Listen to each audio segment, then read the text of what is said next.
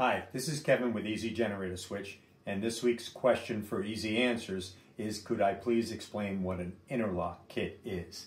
So we've done a quick drawing here showing a 200 amp panel, circuit breakers, your wire going to outside to an inlet, and the inlet is then fed from a generator.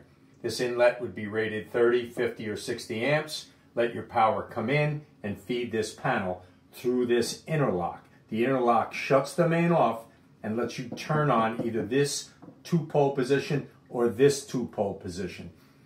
The interlock system is fine when the cover's on. Without the cover, you don't have that protection any longer.